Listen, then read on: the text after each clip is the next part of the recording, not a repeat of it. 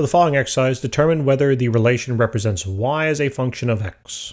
All right, so in order to do that, we have to make sure that whatever equation we're given or whatever relation we're given, we solve it for y. Okay, we solve it for the thing we're trying to find if it is a function of the other thing. Okay, I have no idea what I just said, but let's just move on. So the first step here is actually to solve this for y, right? So if I write that in my steps, by the way, are down here on the bottom left.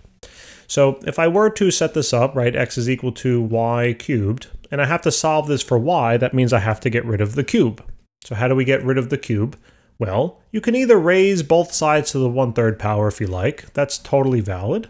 Okay, the other way to do it would be to take the cube root. I mean, they're really the same thing, I'm just using different words. Okay, they're really saying the same thing. So I'm going to take the cube root, all right? So now, when I do this, right, the cube root here will cancel the cube, okay? Now that just becomes y, all right? Now this does not equal positive and negative y. Don't confuse this with when you're taking the square root of a squared value, all right? The reason why is because when you cube a value, right, if you cube a positive value, the answer is positive. When you cube a negative value, the answer is still a negative, okay? As opposed to when you square a positive value, the answer is positive, and when you square a negative value, it's also positive.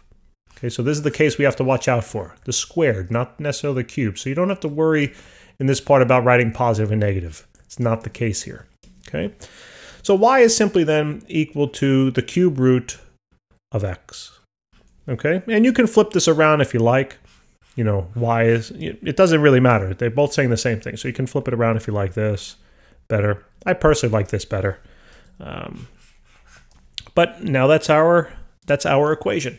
Now this allows us to then plug it into our graphing calculator if we like. So step 2, all right, is going to be, you don't even need to necessarily plug it in. I mean, you can start guessing some values of x and just see how the graph is beginning to look. But it's easier if you're allowed to use that calculator to just plug it on in. So when you plug in this equation into your calculator, the graph is going to look something probably like this. Oops, something like this, I think. And that didn't work, so let me try this, right? There we go, that looks a little better. So it's going to look like that, okay? So this would be how the graph looks of this equation. Now, in order to determine whether this thing is a function or not, we now have to run it through the vertical line test.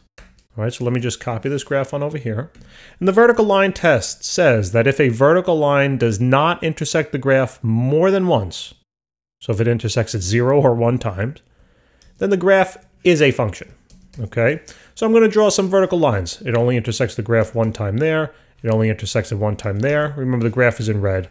It only intersects at 1 time here, and etc. It only intersects at 1 time there as well. Okay, so that being the case, there's nowhere that I can draw this vertical line, in which case the vertical line will intersect more than once. Therefore, I can definitively state that this thing, okay, is a function. So it is a function. So the equation that was given to me in the beginning is indeed a function. Guys, thanks for tuning in. Please remember to subscribe, and I'll see you in the next question. Take care.